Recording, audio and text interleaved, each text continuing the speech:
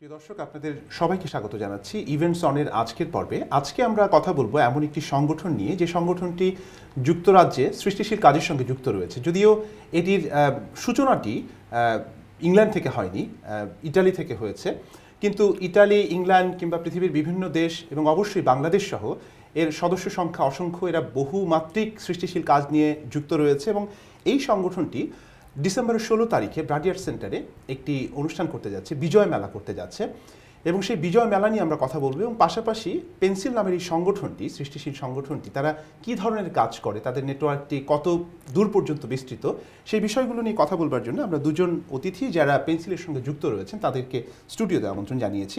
আমার নিকটতম ডানে আছেন জনাব নিজামউদ্দিন এবং তার ঠিক পাশেই রয়েছেন মুনতাসির রুবেল। এই দুজনের সঙ্গে আমরা পেন্সিলের যে ইভেন্ট সেটি নিয়ে কথা বলবো এবং এটির যে সূচনা, কিভাবে সূচনা হয়েছিল, কোন অবজেক্টিভ নিয়ে এই সূচনাটি হয়েছিল সেটি কথা বলবো। আমি মুনতাসির রুবেল আপনাকে দিয়ে শুরুটা করতে চাই। পেন্সিল নামটি বেশ মজার, মানে এক ধরনের আগ্রহ তৈরি করে। নামটি কেন পেন্সিল? নামটি কেন পেন্সিল? পেন্সিলের অনেক সুবিধা, আসলে সুবিধা, ইউ ক্যান ইরেজ এনিথিং, যে কোনো জিনিস you can change, you can adopt. এটা কিন্তু একটা সিম্বলিক ব্যাপার, জীবনের ভুলগুলো কিন্তু অনেক সময় মুছে। হ্যাঁ, আর ব্যাপারটা হলো যে পেন্সিল দিয়ে আমরা কিন্তু লেখা শুরু করি প্রথম যখন ছোটবেলায়। হ্যাঁ, আগে আমাদের চকের ব্যাপার ছিল, কিন্তু এখন কিন্তু আর সেটা নেই। তো আমাদের চক যখন ছিল তখনও পেন্সিল ছিল। হ্যাঁ, পেন্সিল ছিল, কিন্তু শুরুটা আমি বলতেছি, এখন শুরু করি আমরা পেন্সিল দিয়ে। তো ব্যাপারটা এরকমই, যে আমরাও এমন একটা প্ল্যাটফর্ম তৈরি করতে চাইছি যে যেখানে ইউ ক্যান স্টার্ট, যে আপনি লিখতে পারেন না মনে করতেছেন কিন্তু লেখেন না, অন্যান্য লেখকরা আপনাকে সাপোর্ট দিচ্ছে, সাহস দিচ্ছে। হ্যাঁ, ফেসবুকে হয় কি যে আগে যেমন মানুষ অনেকে হাসাহাসি করে যে লাইকের কারণে কি আমার জনপ্রিয়তা ভালো, ব্যাপারটা সেটা না। আচ্ছা, লাইক প্রবাবলি কনফিডেন্স দেয় লেখকদের, কিন্তু লাইক সব কিছু না। কিন্তু যখন আপনি অনলাইন প্ল্যাটফর্ম, আমরা ওইভাবেই চিন্তা করছি যে হ্যাঁ, একজন নতুন লেখককে, নবীন লেখক যাকে বলতেছেন আপনি, সে যদি দেখে যে অন্যান্য লেখকরা এবং যারা প্রতিষ্ঠিত এর মধ্যে অনেকেই, তারা সাপোর্ট দিচ্ছে কিংবা তারা কমেন্ট করতেছে কিংবা তারা আইডিয়া দিচ্ছে, টিপস দিচ্ছে আরো ভালো কিভাবে করা যায়, তো পেন্সিলের মতোই বিষয়টা হয় যে আপনি হাতে ধরে আর কি শিখাচ্ছেন, সোজা কথা আর কি। পেন্সিল সম্পর্কে আরেকটু জানতে চাই, সেটি হচ্ছে যে পেন্সিল, আপনি যেমন বললেন যে যারা লেখালেখি করেন বা লেখালেখির সঙ্গে যুক্ত রয়েছেন, আগ্রহ রয়েছে, তাদের একটি প্ল্যাটফর্ম হতে পারে। আবার সাংস্কৃতিক অঙ্গনের বিভিন্ন যে জনরা রয়েছে, সেখানে যার যা এক্সপার্টিস রয়েছে, যার যে বিষয়ে আগ্রহ আছে, সেটিকে এক ধরনের অ্যাকোমোডেট করা এবং এক্সপোজ করার কাজটি বোধহয় পেন্সিল করে থাকে। হ্যাঁ, আমরা শুধু লেখালেখি না, আসলে কথাটা পেন্সিল দিয়ে শুরু হয়েছে এই কারণে এটা বলা, কিন্তু আমাদের এটা আসলে open platform. So any branch of art you can come in, আপনারা আসতে পারেন, আপনারা প্র্যাকটিস করতে পারেন, আপনারা লেখা জমা দিতে পারেন। কেউ প্রচুর আমাদের নৃত্যশিল্পী আছে, আমাদের ফটো এক্সিবিশন হলো বাংলাদেশে প্রায় 500-র মতো ফটোগ্রাফার, সবাই পেন্সিলর। আমাদের আপনি বলতে পারেন বাচ্চারা যারা অংশ নিচ্ছে, যারা প্রতিষ্ঠিত না, একদমই নবীন, একদমই শিশু, তারাও বিভিন্ন ব্রাঞ্চে প্র্যাকটিস করতেছে। সুতরাং এটা নাচ না, আর্টসের যে কোনো ব্রাঞ্চ আপনি ইনভলভ থাকলেই আমাদের সঙ্গে জড়িত থাকতে পারেন। আর একটা মজার বিষয় যে অন্যান্য সংগঠনে প্রবাবলি মানে মেম্বারশিপ, সদস্যের একটা ব্যাপার থাকে, আমাদের তা না। আচ্ছা, আপনি আমাদের সঙ্গে থাকলে উদিচি কিংবা অন্যান্য যারা বড় বড় সংগঠন আছেন, যারা আমাদের চেয়ে অনেক প্রতিষ্ঠিত, অনেক দিন আগের, তাদের সঙ্গে থাকতে পারবেন না তা না। আমাদের কোনো লিমিটেশন, আমাদেরটা আসলেই টোটালি ওপেন প্ল্যাটফর্ম। আমরা চেষ্টা করি যে সবাই যেন আসে, লেখা জমা দেয়, অন্যদের উৎসাহ দেয়, শুধুমাত্র নিজের ব্যাপারটা না। এটা আমাদের একটু আলাদা, যে আমাদের প্রায় বলা হয়, আমরা প্রায় রিকমেন্ড করি, প্রায় বলি অন্যদেরও, যে শুধুমাত্র আপনার লেখা জমা দিয়ে চলে যায় না, অন্যদের উৎসাহ দেন, অন্যদের আইডিয়া দেন। আমাদের লাস্ট সংকলনে জাফর ইকবাল স্যারের লেখা পর্যন্ত গেছে। সুতরাং ওনাদের মতো প্রতিষ্ঠিত লোকরাও আসলে আপনাকে পরামর্শ দিচ্ছে যে কিভাবে, তো এটা নর্মালি পাওয়া যায় না, সহজে। আসবো আপনার কাছে মুনতাসির। আবারও নিজামউদ্দিন, আপনার কাছে একটু জানতে চাই, এই পেন্সিলের সূচনাটা, আমি যেমনটি বলছিলাম অনুষ্ঠানের আগে, আপনারা বলছিলেন যে এটার সূচনাটা ইটালিতে হয়েছিল। সূচনাটা নিয়ে যদি একটু বলেন যে কিভাবে শুরুটা হলো। ধন্যবাদ বুলুল ভাই, এবং আমি আপনার মাধ্যমে আমাদের দর্শকদেরকে ধন্যবাদ দিতে চাই যারা এই অনুষ্ঠান দেখছেন। পেন্সিল পরিবারের পক্ষ থেকে সবাইকে অশেষ ধন্যবাদ। হ্যাঁ, পেন্সিল এটা শুরু হয় প্রায় বছর 2 আগে ইতালিতে। আমার মনে হয় যে আমরা তাকে ধন্যবাদ দিতেই পারি, মোহাম্মদ আনোয়ার নামে, বাংলাদেশি এক যুবক। সে নিজে ফিল করে যে এই ধরনের একটা সামাজিক অনলাইন বেসড একটা প্রতিষ্ঠান দরকার, যেখানে যারা নবীন সাহিত্যিক, নবীন আবৃত্তিকার, নবীন গায়ক, তাদের একটা প্ল্যাটফর্ম হতে পারে, তাদের যে প্রতিভা সেটা বিকাশের একটা সুযোগ হতে পারে। সে এই চিন্তা ভাবনা থেকে এই প্ল্যাটফর্মটা দাঁড় করায় এবং ধীরে ধীরে সেটা আস্তে আস্তে জনপ্রিয়তা পেতে থাকে। এবং প্রথম দিকে প্রায় 7-8 জন অ্যাডমিন মিলে তারা শুরু করে। এখন বর্তমানে এটা সদস্য সংখ্যা প্রায় 1 লক্ষেরও বেশি। এবং এটা যে শুধু বাংলাদেশে বা লন্ডনে তা কিন্তু নয়, এটা এখন Bangladesh, London, America, Canada, Oman, almost পৃথিবীর সব দেশেই পেন্সিলের কার্যক্রম চলছে। এবং সব জায়গা থেকেই লেখকরা সক্রিয়ভাবে, আবৃত্তিকাররা, গায়করা সক্রিয়ভাবে অংশগ্রহণ করছে। আপনি জেনে খুব খুশি হবেন, আমাদের লন্ডন প্রবাসী একজন লেখিকা রেশমি রফিক, যিনি স্কটল্যান্ডে থাকেন, ওনার একটা বই আগামী 21শে বইমেলায় আসছে। সেটা পেন্সিল পাবলিকেশন থেকে সেটা প্রকাশিত হচ্ছে। এবং শোনার একটা বই না, আপনার টোটাল আমরা 9টা বই প্রকাশ করছি আগামী বইমেলায়, পেন্সিল বইমেলায়, যদি আমি ঠিক বলে থাকি, কোনো ভুল না হয়। আর এভাবে সব জায়গায় প্রতিভাগুলো যারা যেসব বই এখন বের হচ্ছে বা যেসব বই আমরা বের করছি, এরা কেউ কিন্তু আগে প্রতিষ্ঠিত লেখক ছিলেন না, এরা সবাই পেন্সিলে এদেরকে লেখক হিসেবে তৈরি করছে। আরেকটি বিষয়, সেটি আপনার কথার ভেতর থেকেই আমার হঠাৎ করে মনে হলো যে আপনি বলছিলেন যে 2 বছর এটির বয়স এই সংগঠনটির, এবং আপনি এটিও বললেন যে এটির সদস্য সংখ্যা 2 লক্ষের উপরে, 1 লক্ষের বেশি। 1 লক্ষের বেশি, আচ্ছা। তো সেটা তো অনেক বড় একটা নাম্বার সারা পৃথিবীতে। আমরা যদি দেখি, পৃথিবীতে অনেক বাংলা সংস্কৃতি নিয়ে চর্চা করে অনেক সংগঠন রয়েছে। এত অল্প সময়ের ভেতরে লক্ষাধিক সদস্য আপনারা সংগ্রহ করেছেন, একটা নেটওয়ার্কের মধ্যে বা একটা প্ল্যাটফর্মে নিয়ে এসেছেন। কেন মানুষ আগ্রহী হচ্ছে, মানে কোন বিশেষত্বের কারণে এটি হচ্ছে? আমার মনে হয় এই প্রশ্নটা খুবই গুরুত্বপূর্ণ, যে এই কারণেই গত 10-12 বছর, 20 বছর যদি আমরা পুরো পৃথিবীর একটা প্যাটার্ন দেখি, প্রযুক্তি মানুষের চিন্তা ভাবনা, পাঠাভ্যাস, রুচি সবকিছু আমূল একটা চেঞ্জ, বৈপ্লবিক একটা যে পরিবর্তন যেটা বলে সেটা ঘটিয়ে দিয়েছে। আমাদের ছোটবেলা আমরা প্রচুর বই পড়তাম, আমাদের মামা খালুরা আমাদেরকে বই এনে দিতেন, হ্যাঁ। এখন কিন্তু সেটি আর হচ্ছে না। এখন আপনি যত চেষ্টা করেন, আমাদের ছেলেমেয়েদেরকে কিন্তু আমরা চাচ্ছি বই পড়াতে পারতেছি না। আপনার ফেসবুক, ট্যাব, ডিজিটাল টেকনোলজি সবগুলো চলে আসছে। এবং অফকোর্স আমাদের যারা বয়স্ক যারা আছে, আমাদেরও পাঠ্যাভ্যাসের চেঞ্জ হয়ে গেছে। আমরা যে আগে রাতে ঘুমানোর আগে বই পড়তাম, আমার মনে হয় খুব একটা সংখ্যক এটা এখন আর করেন না। কি করি আমরা? ডিজিটাল ট্যাবে দেখি বা মোবাইল দেখছি। তো এই যে একটা গ্যাপ, এই যে শিফটিং, যে একটা বুক থেকে যে ডিজিটাল টেকনোলজি চলে গেল, এই যে একটা বিগ গ্যাপ হয়ে গেল, বিগ চেঞ্জ হয়ে গেল, এই চেঞ্জটা এখন মানুষের রুচি তো চেঞ্জ হয়ে গেছে, কিন্তু আপনি তো খোরাক তো দিতে পারছেন না। এই যে মানুষ যে এখন সব কিছু ডিজিটাল টেকনোলজি পড়তে হচ্ছে, অত তো লেখা, অত গল্প, অত সাহিত্য তার ছিল না। এই গ্যাপটা অ্যাকচুয়ালি পেন্সিল পূরণ করছে বলে আমার ধারণা, এবং সম্ভবত এটাই পেন্সিলের জনপ্রিয়তার কারণ। এবং পেন্সিলে যারা চর্চা করছে, লেখালেখি চর্চা, তাদের কোয়ালিটি বেশ ভালো হয়ে উঠছে দিনকে দিন। আমার মনে হয় এটা একটা বড় কারণ হতে পারে জনপ্রিয়তার। রাইট, আসবো আপনার কাছে আবার। আমি মুনতাসির রুবেল আপনার কাছে ফিরে আসতে চাই। এই যে 1 লক্ষেরও বেশি সদস্য, তারা বিভিন্ন ধরনের তাদের যে প্রতিভা সেটির বিকাশ হচ্ছে এই প্ল্যাটফর্মের মধ্য দিয়ে, কিন্তু আমরা জানি যে সারা পৃথিবীতেই একটা চলমান বিতর্ক হচ্ছে যে সোশ্যাল মিডিয়ার যে ব্যবহার সেটা কতটুকু নিয়ন্ত্রিত হবে, এক ধরনের রেগুলেটরি ফ্রেমওয়ার্কের মধ্যে না আনলে কখনো সেটির অপব্যবহার হওয়ার সুযোগ রয়েছে। তো এটির যে রেগুলেটরি ফ্রেমওয়ার্ক বা এই যে এত সদস্য রয়েছেন, তাদেরকে কিভাবে মনিটর করা হয় বা কিভাবে তাদেরকে একটা মানে কাঠামোর ভেতরে নিয়ে আসা হয়? এটা মানে খুবই কঠিন আমাদের জন্য। তারপরেও আমরা চেষ্টা করি, কন্টিনিউয়াসলি চেষ্টা করি। আমাদের মূল পেন্সিল যে পেজ, যেটা ওখানে প্রায় 10 জনের মতো অ্যাডমিন। অনেকেই বিশ্বাস করেন না, এবং যেহেতু আপনার অনুষ্ঠান পরবর্তীতে অনেক পেন্সিলাররাও দেখবে, আমি তাদের উদ্দেশ্যেই বলতেছি, আমাদের দৈনিক প্রায় 600-র মতো পোস্ট হয়। তো 10 জন যারা ব্যক্তিগত তাদের জীবন আছে বা অন্যান্য জিনিস, কারণ এটা কারোই জব না আমাদের। তো তারপরেও হ্যাঁ, নিরলসভাবে বলতে পারেন আমাদের আসলে ঘুম হয় না, ঘুম কম হয়, কিন্তু আমরা চেষ্টা করি। এবং তবে একটা বিষয় আছে যে আমরা একটাভাবে প্রথম যেটা হয় যে পোস্ট করা মানেই যে আপনার অ্যাপ্রুভ হচ্ছে তা না, একটা কোয়ালিটি কন্ট্রোলের বিষয় আছে। তো আমাদের অ্যাডমিন যারা আছেন তারা বেশিরভাগই প্রতিষ্ঠিত, তাদের নিজ নিজ ক্ষেত্রে, ফটোগ্রাফার বলেন কিংবা লেখক বলেন, লেখিকা বলেন, সুতরাং ওইভাবেই মেনটেন করা হয়। আর ছবির, বিশেষ করে ছবি আমি বলতে পারি ফটোগ্রাফির বিষয়ে, ফটোগ্রাফির আমাদের কিছু ফ্রেমওয়ার্ক আছে। ইভেন আপনি পেন্সিলের পেজে গেলেও দেখবেন যে প্রথম যে পোস্টটা আপনার চোখে পড়বে সেটা হলো আমাদের নিয়মাবলী। এটার কারণ একটাই, এটার কারণ এমন না যে কাউকে বাদ দেয়া, এটার কারণ একটাই যে আপনি আপনার কোয়ালিটিটা মেনটেন করেন, চেষ্টা করেন। হ্যাঁ, প্রথম যখন মানুষ শুরু করে অনেক ভুল থাকতেই পারে, ওটা ভুলটা আমরা দেখা যায় অনেক সময় হয় যে পোস্ট অ্যাপ্রুভ করা হয়, তারপরে বলে দেওয়া হয় যে আপা কিংবা ভাইয়া নেক্সট বার চেষ্টা করবেন যে এটা যেন না করা হয়। আমি মুনতাসিরের সাথে একটা কথা যোগ করতে চাই, সেটা হচ্ছে যে আসলে পেন্সিল যারা করছেন, অধিকাংশ যারা পেন্সিল লেখালেখি করেন বা পেন্সিল প্ল্যাটফর্মটাকে ইউজ করেন, সবাই খুবই প্রচণ্ড একটা ভালোবাসা থেকে এটা করেন।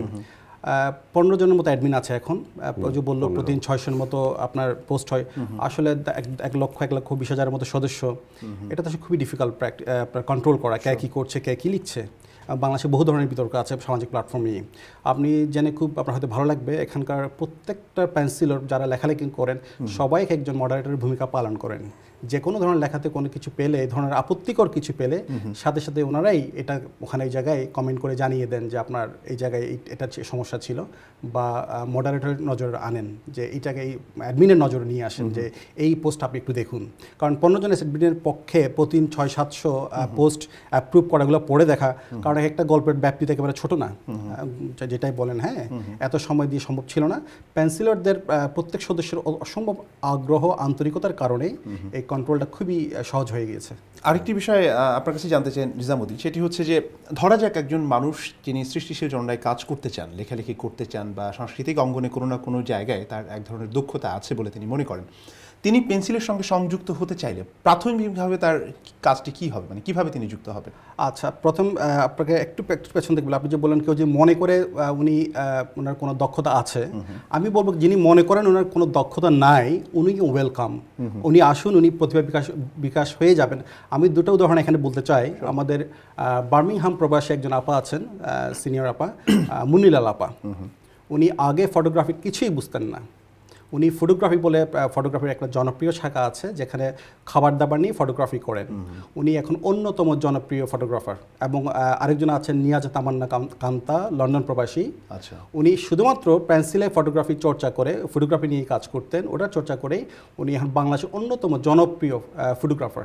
ওনার ছবি অনন্যা সহ বড় বড় পত্রিকাগুলো নেয়, ওনার পত্রিকাগুলো বাংলাদেশের বড় বড় পাবলিকেশন রেগুলার ছাপাচ্ছে। ওনার প্রতিভা বিকাশের পুরোটাই হয়েছে পেন্সিলে। আচ্ছা, এই হলো একটা ব্যাপার। অর্থাৎ যাইনি মনে করেন যে আমার কোনো প্রতিভা মনে হয় নেই, আমি বলবো যে আসুন, আপনার প্রতিভা বিকাশ এখানে হবেই নিশ্চিত। আর আরেকটা যেটা আপনি বললেন যে কীভাবে যুক্ত হতে পারে। আচ্ছা, যারা লন্ডন আছেন, আমাদের লন্ডন পেজ আছে পেন্সিল আড্ডা লন্ডন, বা আমাদের পেন্সিলের যে মূল পেজ, আপনি ওখানে সহজে জয়েন করতে পারেন। কেউ যে কোনো সময় জয়েন করতে পারে। এটাতে কোনো বাধা ধরা, নিষেধ, ধর্ম, বর্ণ কোনো ধরনের পার্থক্য নেই, যে মোস্ট ওয়েলকাম। যে কোনো ক্রাইটেরিয়া সেট করা হয়নি, কোনো ধরনের ক্রাইটেরিয়া সেট করা হয়নি। আপনি আসুন, আপনি পোস্ট করুন, আপনার লেখা কবিতা পোস্ট করুন, যেটা গঠনমূলক, যেটা সমালোচনা, সেটা প্রত্যেকটা মেম্বার আপনাকে করবে। আচ্ছা, আমি একটু আপনার কাছে আসতে চাই রুবেল। সেটি হচ্ছে যে আপনি শুরুতেই বলছিলেন একটি পর্যায়ে যে এই সংগঠনটি প্রথমে অনলাইন যে কার্যক্রম সেটি দিয়ে শুরু হয়েছিল, এখন আপনারা অফলাইনের দিকে ঝুঁকেছেন। কেন মনে হলো যে অনলাইন থেকে অফলাইনেও এক ধরনের ফিজিক্যাল অ্যাক্টিভিটিসও থাকা দরকার? না, এটা আসলে শুরুটা তো সবসময় ছোট আসলে, ঠিক না? আপনি যত গ্রো আপ করতেছেন আপনি বুঝতেছেন।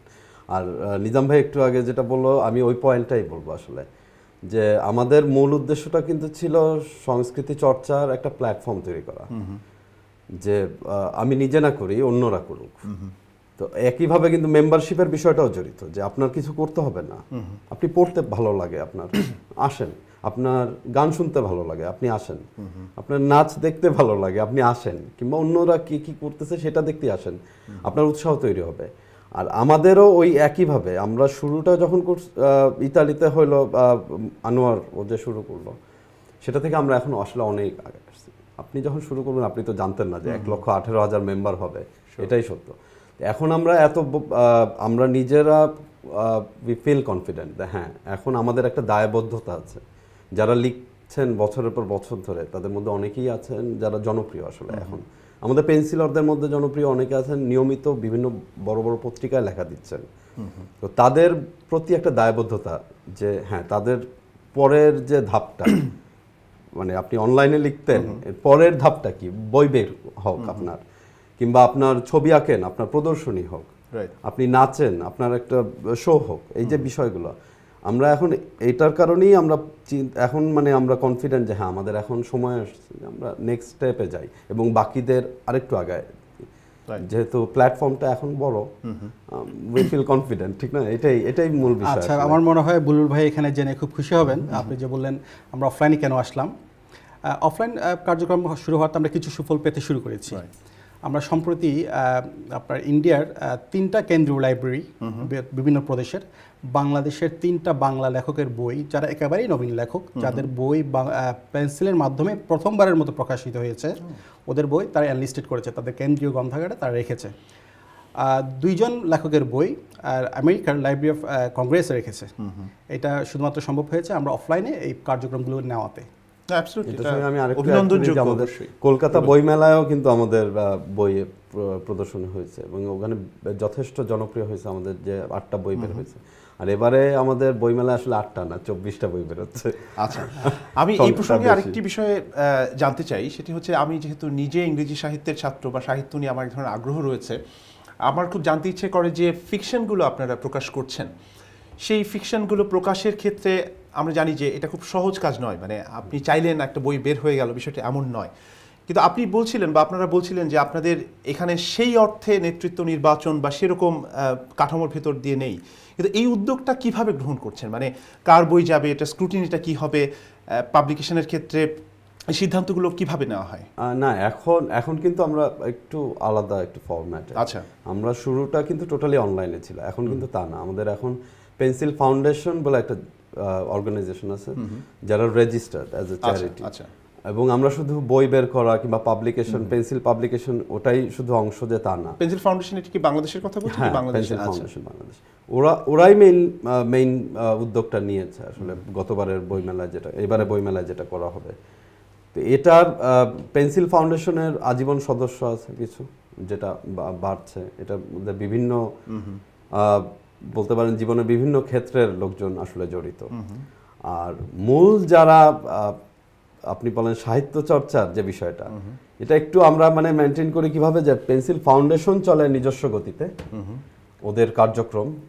তারা যদি ঘোষণা দিল যে হ্যাঁ এবারে আমরা বইমেলায় আমরা পেন্সিল পাবলিকেশন থেকে বই বের করব, তার বাছাই কিংবা তার লেখা এগুলো জমা পড়ে কিন্তু পেন্সিলেই। এটা আমাদের এবারে একটা রিকোয়ারমেন্ট ছিল। আচ্ছা, যে আপনি শুধু লিখে আপনি ইমেল করলে হবে না, it has to B published in pencil first.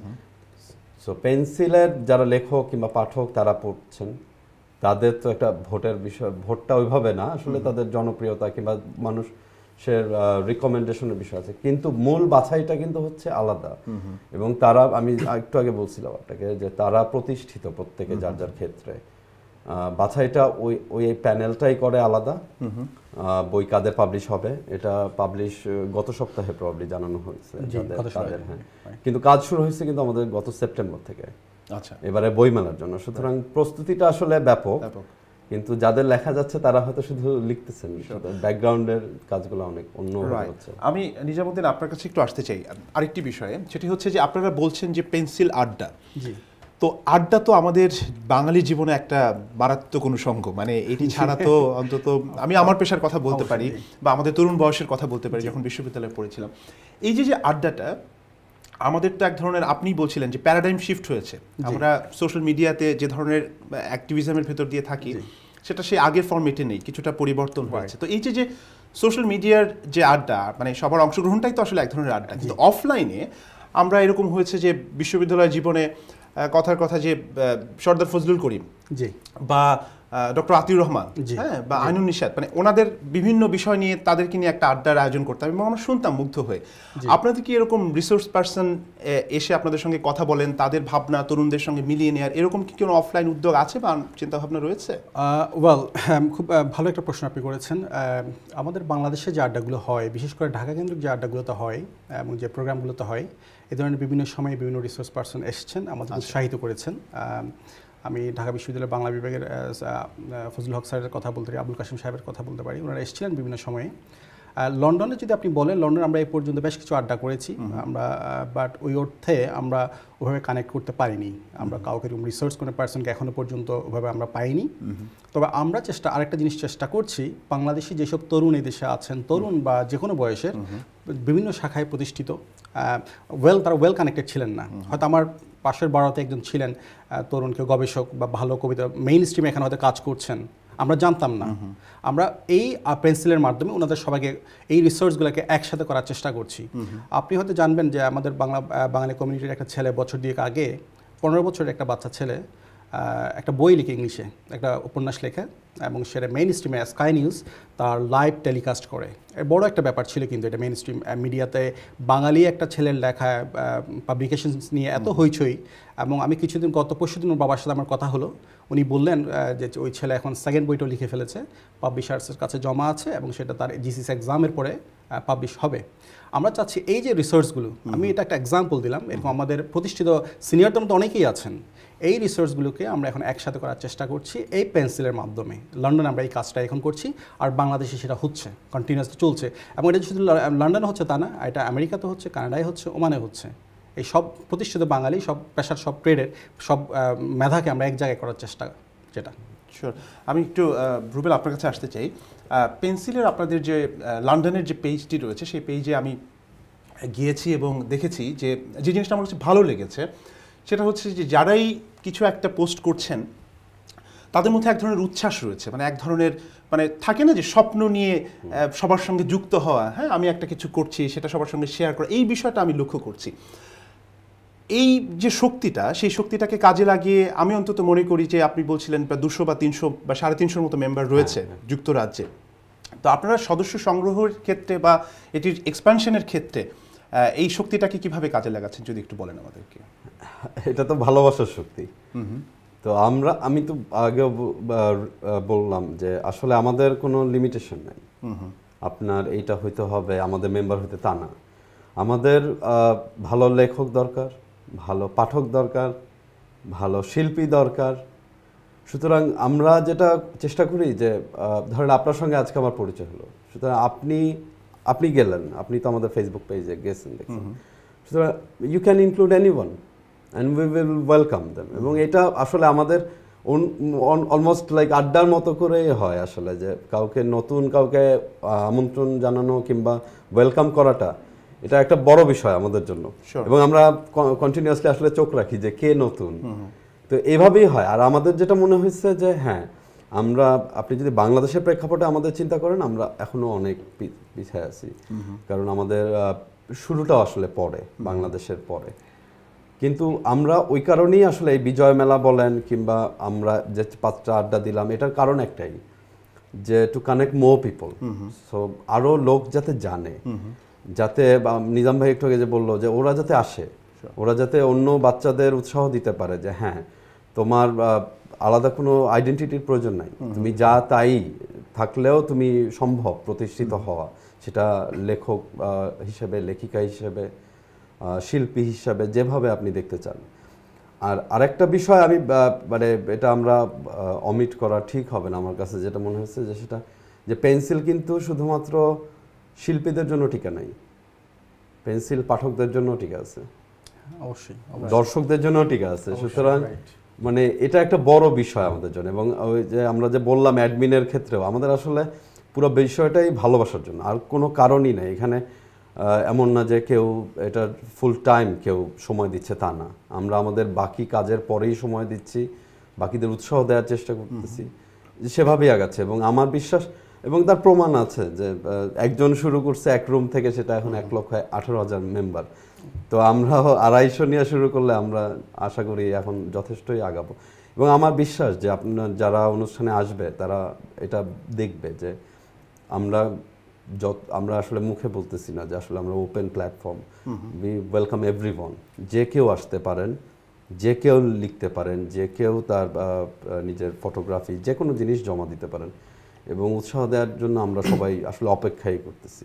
অনেক ধন্যবাদ মুতাসির রুবেল এবং নিজামউদ্দিন। প্রিয় দর্শক, আমাদের সময় হচ্ছে ছোট্ট একটা বিজ্ঞাপন বিরতিতে যাবার। যেমনটি বলছিলাম যে পেন্সিল নামের এই সংগঠনটি, তাদের একটি বড় নেটওয়ার্ক রয়েছে এবং সৃষ্টিশীল কাজগুলোকে তুলে ধরা একটা প্ল্যাটফর্মের মাধ্যমে একটা নেটওয়ার্কিংয়ের সুযোগ করে দেওয়া, এই কাজটি তারা করে যাচ্ছে এবং 2 বছরের মধ্যে তাদের সংগঠনের যে ব্যাপ্তি, তাদের নেটওয়ার্কটি যতটা বিস্তৃত হয়েছে, বোঝাই যাচ্ছে যে তরুণদের এক ধরনের আগ্রহ রয়েছে এই কাজগুলোর প্রতি এবং এই নেটওয়ার্কটির প্রতি। আমরা এই বিষয়ে আরও কথা শুনবো। আমাদের নতুন অতিথি বিজ্ঞাপন বিরতির পরে আসবেন, ততক্ষণ আমাদের সঙ্গেই থাকুন।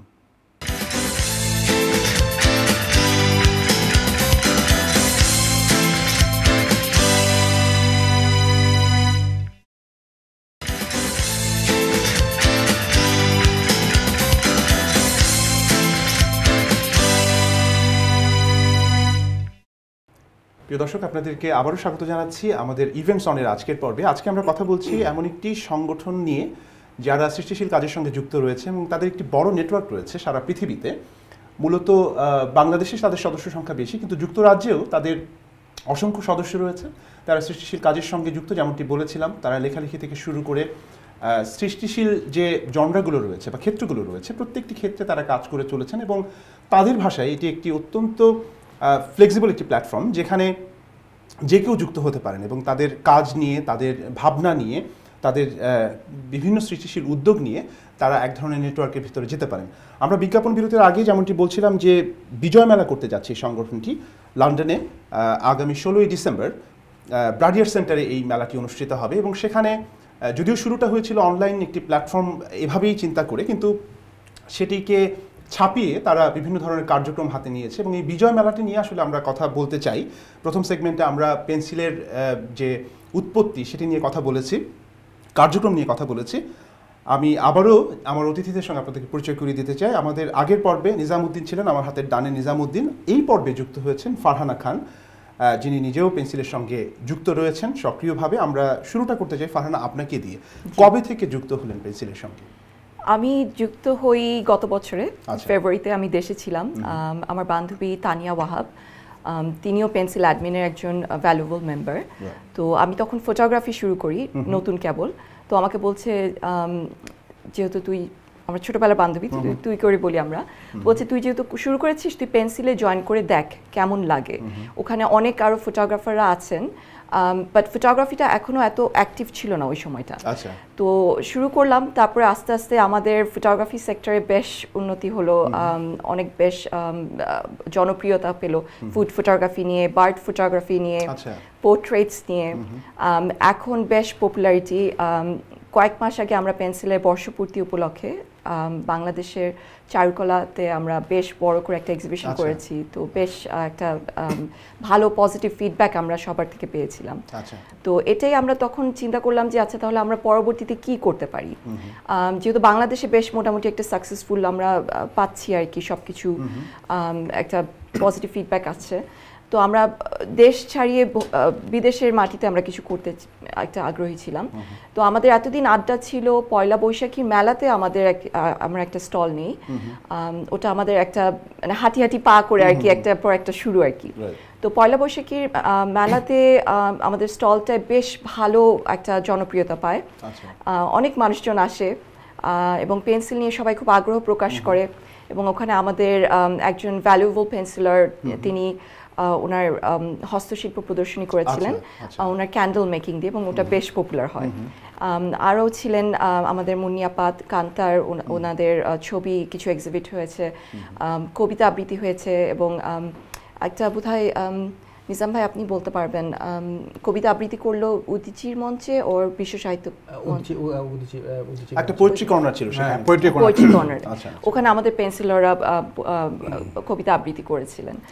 আপনি যেটি বলছিলেন ওই জায়গা থেকে একটু জানতে চাই, সেটি হচ্ছে যে ফটোগ্রাফির ব্যাপারে আপনার যে আগ্রহ, পেন্সিলের সঙ্গে যুক্ত হওয়াটা আপনি বলছেন আপনার বন্ধুর মাধ্যমে, কিন্তু আপনি যখন এই নেটওয়ার্কের মধ্যে ঢুকে গেলেন, তখন কি আপনার যে এরিয়া অফ ইন্টারেস্ট সেটি কি আপনাকে আরো উৎসাহিত করেছে এর সঙ্গে আরো সক্রিয়ভাবে যুক্ত হতে, নাকি ওভারঅল এনভায়রনমেন্ট আপনার কাছে মনে হয়েছে যে না, this is the platform what you need to go forward? Definitely, খুব ভালো কোয়েশ্চেন। পেন্সিলের একটা জিনিস আমার কাছে খুবই অ্যাট্রাক্ট করেছিল, যেটা হচ্ছে একটা খুব সুস্থ সুন্দর পরিবেশ। অনলাইন প্ল্যাটফর্মে যখন আপনার অনেকগুলো মেম্বার্স চলে আসে এটা খুব ডিফিকাল্ট এটা মেনটেন করা। কিন্তু কিছুক্ষণ আগে মুনতাসির রুবেলও বলেছে এবং নিজাম ভাইও বলেছেন যে আমাদের প্রত্যেকটা পেন্সিলের একটা রেসপন্সিবিলিটি নেন। একজন আরেকজনকে যখন কমেন্ট করেন, কনস্ট্রাকটিভ ক্রিটিসিজম দেন, ওনার সবাই খুব মাইন্ডফুল থাকেন এবং খুব রেসপেক্টের সাথে করে। কোনো কারণে যদি ডিসরেসপেক্টফুল কোনো কমেন্ট আসে সেক্ষেত্রে আমরা স্ট্রেইট অ্যাওয়ে সেটা আমরা এনগেজ করি এবং এটা সবাইকে শেখানো হয় এবং মানুষজন বেশ সুন্দরভাবে অ্যাডাপ্টিভও হয়। তো আমার জন্য এটা খুব বড় একটা প্ল্যাটফর্ম ছিল। আর আরেকটা মানে অ্যাট্রাকশন ছিল, আরেকটা জিনিস যেটা ভালো লেগেছিল যে আমার যে একটা ইন্টেনশন এই ফটোগ্রাফিটা আমি শিওর ছিলাম না যে আমি কী করছি, জাস্ট ক্যামেরাটা হঠাৎ করে হুট করে কিনে আমি দেশে গিয়েছি। তখন আমার ইচ্ছা ছিল আমি 3 মাস দেশে থাকবো, ফটোগ্রাফি নিয়ে যদি কিছু কাজ করতে পারি। তো বেশ মানে একটা পজিটিভ রেসপন্স সবাই করেছে এবং যারা একটু সিনিয়র ওই মানে ফটোগ্রাফি নিয়ে তারা আমাকে পজিটিভ ফিডব্যাক দিয়েছে। অনেকে অনেক সময় ইনবক্স করেছে যে অ্যাকচুয়ালি তোমার এই জিনিসটা একটু এভাবে করলে আর একটু বেটার হতো। তো এটা কিন্তু অটোমেটিক্যালি একটা এনকারেজমেন্ট আসে, তখন আর একলা মনে হয় না, মনে হয় যে একটা গাইডেন্স আছে, একজন মেন্টর আছে।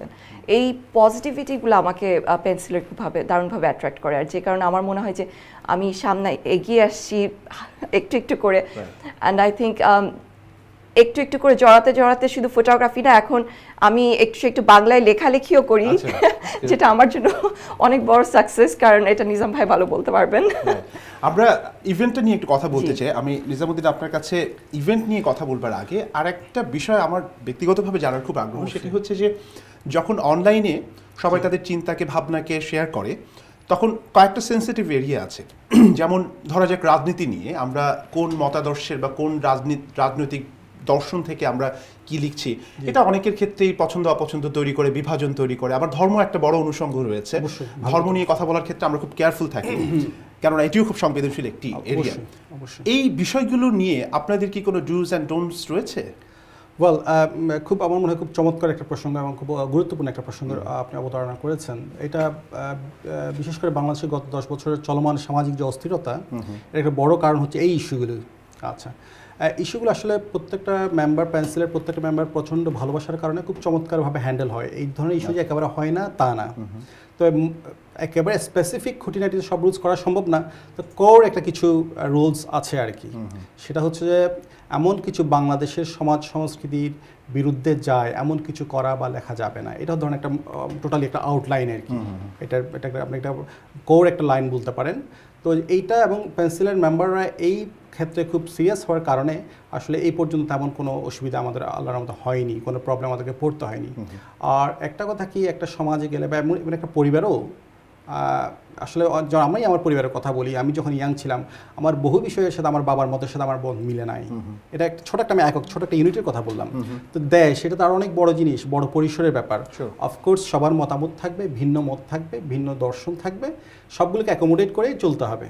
তো পেন্সিলও একটা বড় প্ল্যাটফর্ম, 1 লক্ষ লোকের 1 লক্ষ রুচি থাকবে, 1 লক্ষ দর্শন মতাদর্শ থাকবে, সব কিছুকে একটা যতটুকু পারা যায় একটা অ্যাকোমোডেট করেই চলা আর কি, সমন্বয় করে চলা।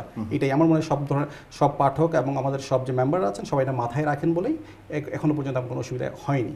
ধন্যবাদ। খুবই ভালো লাগলো যে যেটা আমাদের সমাজে অনেক ক্ষেত্রে অনুপস্থিত, যে টলারেন্স, সেই বিষয়টাকে আপনারা প্রমোট করছেন এবং সবার মতকে অ্যাকোমোডেট করা এবং সেন্সেবল আচরণ করা, এটা ওয়ান অফ দ্য মোটরস।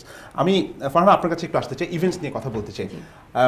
যেহেতু অনুষ্ঠানের নাম ইভেন্টস অন এবং iON টিভি আপনাদের মিডিয়া পার্টনার, আমরা iON টিভির দর্শকদেরকে একটু জানাতে চাই, যদি একটু ডিটেল বলেন যে কি হতে যাচ্ছে বিজয় মেলায়, কোথায় হতে যাচ্ছে আপনি যদি। আচ্ছা, আমাদের বিজয় মেলাটা হচ্ছে লন্ডনের ব্র্যাডিয়ার্ড সেন্টারে 16 ডিসেম্বর রবিবার পড়ছে।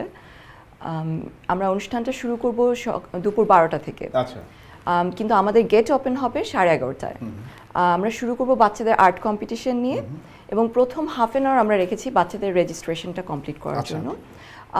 এবং আমরা বাচ্চাদের কি কোনো এজ গ্রুপ রয়েছে? জি, এখানে আপনার 5 থেকে 9 বছর একটা গ্রুপ এবং 10 থেকে 13 বছর আরেকটা গ্রুপ, এবং 5 বছরের নিচের বাচ্চাদের ছবি আঁকানোর ব্যবস্থা থাকবে। তারা হয়তো কম্পিটিশনে অংশগ্রহণ করবেন না, কিন্তু তারা ছবি আঁকাআঁকি করবে, তারা একটু ইন্সপায়ার্ড হবে আর কি, ওই এনভায়রনমেন্টের মধ্যে আর কি ফেলে দেয় আর কি।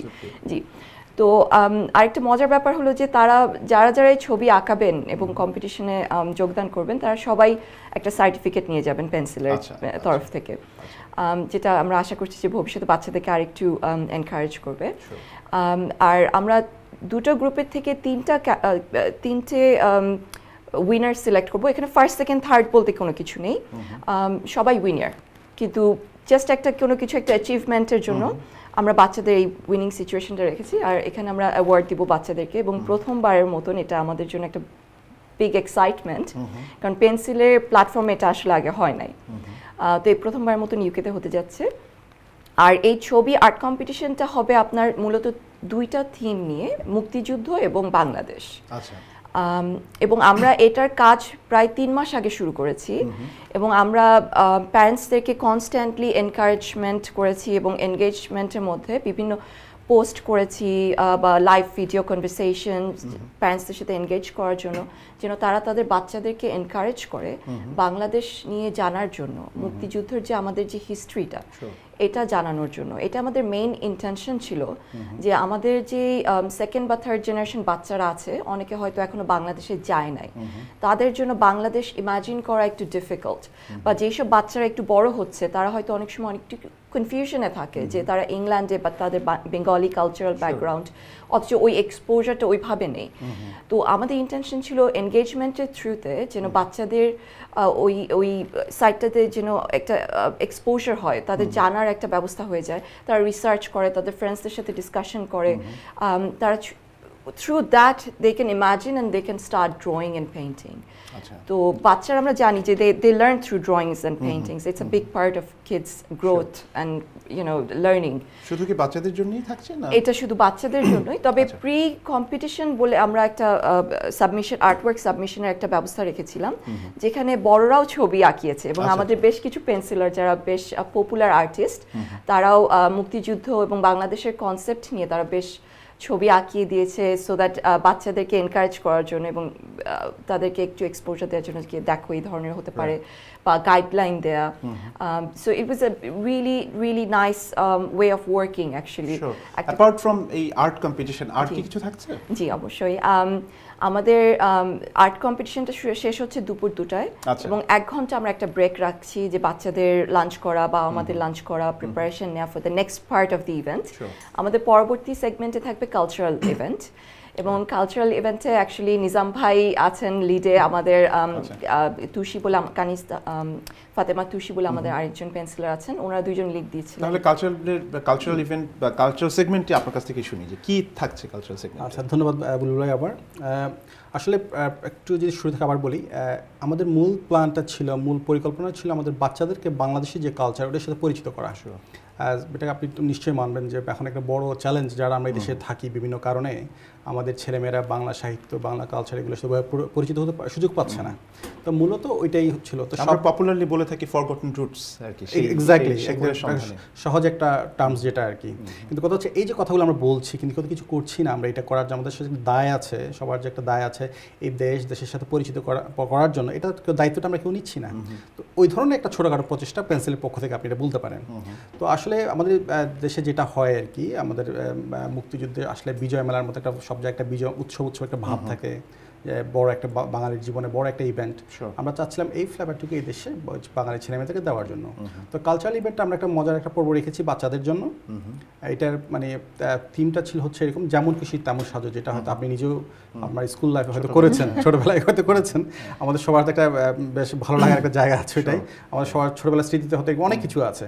এবং এটা যে শুধু যেমন খুশি তেমন সাজাতে, কিন্তু একটা মজার জিনিস হলো বাংলাদেশের অনেকগুলো ক্যারেক্টার কিন্তু উঠে আসে, যেগুলো একসময় আমাদের গ্রামীণ জীবনে ছিল, এখন কিন্তু হারিয়ে গেছে। যেমন বেদে, ডাকঘর করা, পিয়ন, পোস্টমাস্টার, অনেকগুলো ক্যারেক্টার কিন্তু আমাদের ছোটবেলা আমরা দেখেছি, এখন হয়তো আমাদের এখন যারা বাংলাদেশে থাকে তারাও হয়তো আর দেখবে না। আমরা চেয়েছি ওই ক্যারেক্টারগুলোর সাথে পরিচিত করে দেওয়ার জন্য বাংলা ছেলেমেয়েদের, যে তারা হয়তো একটু ভালো লাগবে তাদের, ওইটা একটা আকর্ষণীয় পর্ব। এবং আমরা এই পর্যন্ত যত ইন্টারেস্ট পেয়েছি চিত্রাঙ্কনের পরে, এটা হচ্ছে সবচেয়ে বেশি সবাই।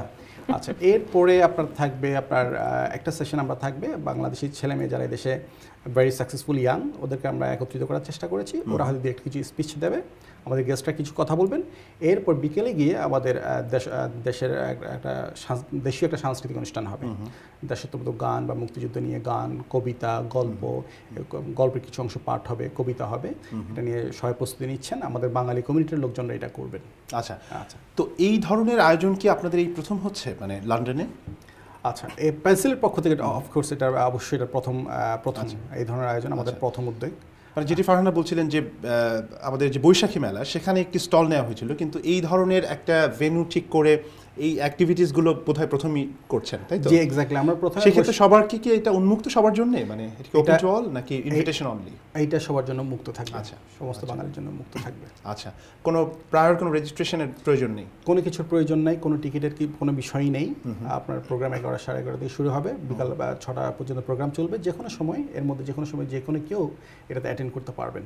আচ্ছা ফারহানা, আপনার কাছে একটু আসতে চাই আবার, সেটি হচ্ছে যে আপনারা যে থিম নিয়ে কথা বললেন এবং বাচ্চাদেরকে তাদের শেকড়ের সঙ্গে এক ধরনের যোগসূত্র স্থাপন করবার জন্য, এক ধরনের কানেকশন রিবিল্ড করার জন্য আপনারা কাজ করছেন, কেন মনে করেন মোটা দাগে যে এই কানেকশনটা খুব জরুরি? মানে অনেকেই কিন্তু ওই যে সেন্স অফ বিলঙ্গিংনেসের কথা বলা হয়, একটা মাঝামাঝি জায়গায় দাঁড়িয়ে থাকে, তারা কখনো পুরোপুরি ইংলিশে হতে পারে না, বা ইংলিশ তো হওয়া সম্ভব না, মানে পুরোপুরি ব্রিটিশও হতে পারে না, আবার বাংলাদেশে গিয়েও তারা ঠিক ফিল করে না। তা আপনার কাছে কি মনে হয় যে আপনাদের এই উদ্যোগটা যারা সেকেন্ড এবং থার্ড জেনারেশন বা অনাগত প্রজন্ম যারা আছে তাদের সঙ্গে এক ধরনের ব্রিজ তৈরি করবে বাংলাদেশের সঙ্গে? জি, thank you very much. It's really good question actually. আমি বাচ্চাদেরকে নিয়ে কাজ করছি NHS এর সাথে প্রায় লাস্ট 10 বছর ধরে, মাল্টি এজেন্সিস নিয়ে কাজ করা। তো আমার কাজে আমি বিভিন্ন ইনভেস্টিগেশন আমি প্রায় দেখেছি যে অনেক বাচ্চারা দে আর লস্ট ইন দেয়ার আইডেন্টিটি, এবং দেখা যায় যে স্কুলে তারা অনেক বুলিড হয় এবং in the future they suffer a lot. তো একটা সাইকেল থাকে, ওই সাইকেলটা ব্রেক করা দরকার। আমাদের পেন্সিলের যাত্রা কিন্তু শুধু মানে আর্ট, কালচার, লিটারেচার প্র্যাকটিস শুধু এটা না, এখানে একটা সেন্স অফ বিলঙ্গিংনেস, একটা কমিউনিটি যেটাকে স্ট্রংলি আমরা বিল্ড করব, যেখানে আমরা একজন আরেকজনকে সাপোর্ট করব। তো আমাদের জন্য এটা খুবই ইম্পর্টেন্ট ছিল যে বাচ্চাদের এজ এ প্রায়োরিটি, বিকজ আমরা বড়রা যারা একটা বলতে পারবো যে একটা ফর্মে চলে আসছি আমরা, we can deal with situations in our life, but বাচ্চাদেরকে একটা সাপোর্ট দেওয়া দরকার, তাদের গ্রোথের জন্য অপরচুনিটি দেওয়া দরকার এবং তাদের এক্সপোজারটা দেওয়া দরকার। এবং আমাদের যে কালচারটা এত রিচ, সো এই রিচ কালচারটার একটা ইন্ট্রোডাকশন হওয়া দরকার এবং এটা আরো স্ট্রেংথেন করা দরকার। When you have it all together, this is like all the ingredients to give them a stronger life, you know, and to build them a good personality going forward. They can, you know, be very successful in their life as however. আমরা অনেক সময় শুনে থাকি career লাইফে যে আমরা হয়তো একটু ডিসক্রিমিনেটেড হই, বাট অ্যাকচুয়ালি কিন্তু ওটা না। অ্যাকচুয়ালি হচ্ছে যে আমরা কিভাবে ডিল করছি আমাদের ক্যারিয়ার লাইফের ইস্যুসগুলো নিয়ে বা পার্সোনাল লাইফের ইস্যুসগুলো নিয়ে, কীভাবে ব্যালেন্স করছি। তো আমরা যদি ছোটোবেলা থেকে ওই জিনিসগুলো আমরা সৈন্য তৈরি করতে পারি, ভবিষ্যতে যে কিন্তু এই ধরনের সমস্যা হয় না। এবং আমার মনে হয় যে আমরা একটা ডিফারেন্ট পার্সপেক্টিভ এবং ডিফারেন্ট ফিউচার দেখতে পারবো আমাদের বাচ্চাদের জন্য। তো that was the intention for us to think কি অ্যাকচুয়ালি আমরা কী করতে চাই।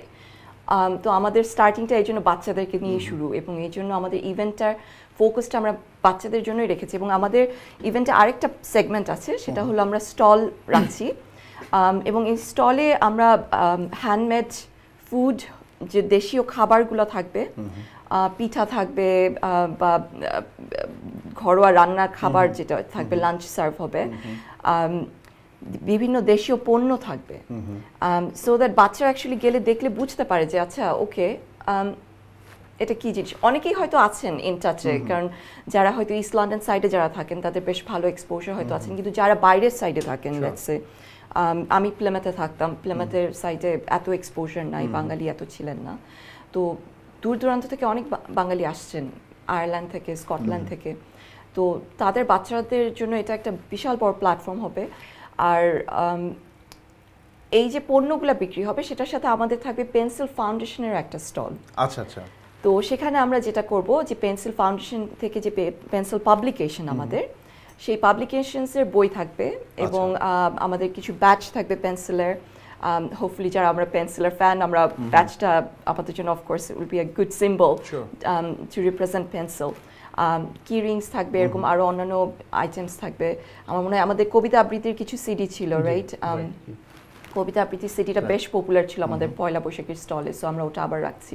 ফারহানা, আরেকটি বিষয় একটু খুব জানতে ইচ্ছে করে, আপনি যেমনটি বলছিলেন আমার কাছে মনে হচ্ছে যে যদি বিষয়টাকে এভাবে সামারাইজ করি যে শুধুমাত্র বিজয় দিবস বা বিজয়কে উদযাপন করা নয়, এটি বাংলাদেশের ইতিহাস, ঐতিহ্য, কৃষ্টি, কালচারকে এক ধরনের সেলিব্রেট করা, তাহলে বোধহয় ভুল বলা হবে না। মানে আপনাদের এই বিজয় মেলাটিকে ঘিরে যে ইভেন্টটি হতে যাচ্ছে, সেই জায়গা থেকে বলছি যে যখন আপনি বাংলাদেশকে রিপ্রেজেন্ট করছেন তখন তো শুধুমাত্র লন্ডন বেসড নয়, লন্ডনের বাইরেও যারা বাঙালি ডায়াসপোরা রয়েছে সেই কমিউনিটির অনেককেই সংযুক্ত করছেন আপনারা, এবং সেই সংযুক্ত করার কারণে দায়িত্ববোধও তো অনেক বেড়ে গেল। মানে বিষয়টি কি খুব চ্যালেঞ্জিং মনে হচ্ছে কিনা?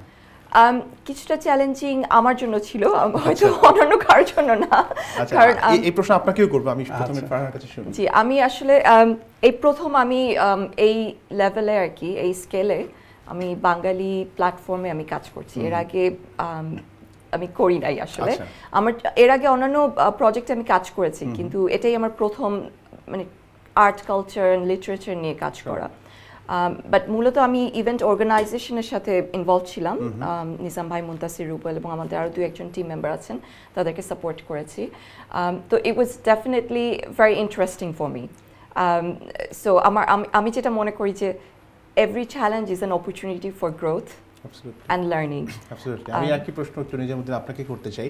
প্রথমত আপনি মনে করেন কিনা যে এই যে বড় দায়িত্ব নিয়ে যে উদ্যোগটি আপনারা নিয়েছেন বা নিচ্ছেন বা যেটির সঙ্গে যুক্ত রয়েছেন সেটা চ্যালেঞ্জিং কিনা, এবং যদি চ্যালেঞ্জিং হয় চ্যালেঞ্জের মূল জায়গাটা কোথায় আসলে? আচ্ছা, ধন্যবাদ বুলবুল ভাই।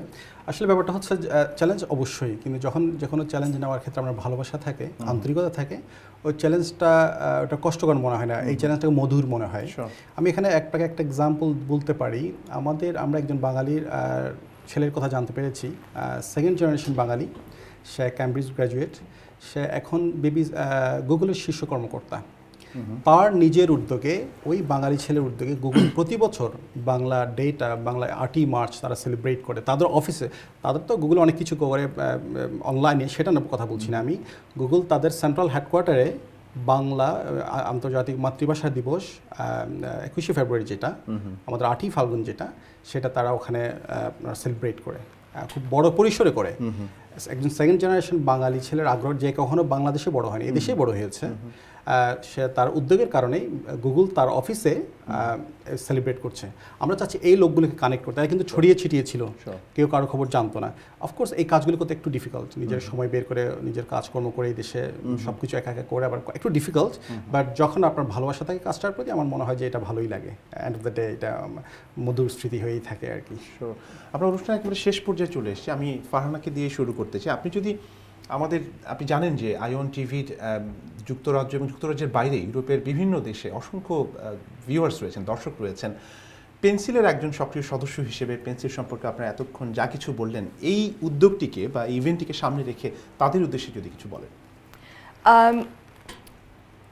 আমি বলবো যে সবার সাপোর্ট কামনা করব। আমাদের প্রোগ্রামটা সারাদিনের জন্য লাইভে থাকবে, তো সবাই লাইভের থ্রুতে আমাদেরকে জয়েন করতে পারবেন, এবং এটা যদি তাদের কাছে ভালো লাগে তারা মোস্ট ওয়েলকাম আমাদের পেন্সিল প্ল্যাটফর্মে জয়েন করার জন্য, এবং আশা করি যে তাদেরকে একটা সুন্দর একটা দিন উপহার দিতে পারবো আমরা। ধন্যবাদ বুলবুল ভাই। আমি আপনাকে সহ আমাদের যে iON টিভির যে দর্শক সবাইকে আমি আমন্ত্রণ জানাবো ওই দিন। আসুন, আমরা বাংলা ভাষা, সাহিত্য, সংস্কৃতি বিশ্বব্যাপী আমাদের যে 2nd জেনারেশন যে ছেলেমেয়েগুলো আসছে, আমাদের যে অনাগত যে প্রজন্ম, তাদের মাঝে ছড়িয়ে দিই। এটা বছরের পর বছর এটা টিকে থাকুক। পৃথিবীর যে মাথায় আমরা থাকি না কেন, আমরা বাংলা ভাষা, সংস্কৃতির চিরঞ্জীব হোক, এটাই আমাদের কামনা। আসুন, আপনারা আমাদের সহযোগিতার হাত বাড়িয়ে দিন আমাদেরকে। অনেক ধন্যবাদ নিজামউদ্দিন, ফারহানা খান এবং এর আগের পর্বে ছিলেন মুন্তাসির, রুবেল, তিনজনকেই। আমরা এমন একটি প্ল্যাটফর্ম নিয়ে কথা বললাম যে প্ল্যাটফর্মটি আপনারা শুনেছেন যে বাংলাদেশের সংস্কৃতি, ঐতিহ্য, ইতিহাস এবং মোটামুটিভাবে বাংলাদেশকে ধারণ করে। তো কাজেই প্রবাসে বসে আমরা যখন দেখি যে একটি সংগঠন কাজ করে চলেছে এবং তারা বাংলাদেশকে ধারণ করছে, বাংলাদেশের যে ধনাত্মক দিকগুলো রয়েছে সেই ধনাত্মক দিকগুলোকে সারা পৃথিবীতে ছড়িয়ে দেওয়ার জন্য কাজ করছে, সেখানে অবশ্যই আমরা যারা সংবেদনশীল মানুষ বলে নিজেদেরকে দাবি করি তাদের একটা অংশগ্রহণ থাকবে, সমর্থন থাকবে, এবং সেই আশাবাদ দেখেই আগামী 16 তারিখ আবারও মনে করিয়ে দিচ্ছি 16ই ডিসেম্বর আমাদের মহান বিজয় দিবস। সেই বিজয় দিবসে লন্ডনের ব্রাডিয়ার্ড সেন্টারে, পূর্ব লন্ডনের ব্রাডিয়ার্ড সেন্টারে 12টা থেকে এই অনুষ্ঠানটি বা এই আয়োজনটি শুরু হবে। সেখানে বাচ্চাদের জন্য আলাদা ইভেন্ট রয়েছে, বড়দের জন্যও রয়েছে।